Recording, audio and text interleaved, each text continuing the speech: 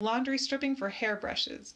Have you ever cleaned your hairbrushes? I'm not talking about removing the hair. We all know to do that. You're supposed to clean your brushes once every 2 weeks. Start by pulling out as much hair as you can, and then give it a bath. Add about a 1/4 cup of baking soda to warm water.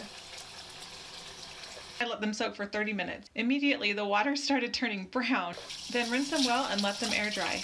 Like and follow Clean Freak and Germaphobe for more cleaning tips.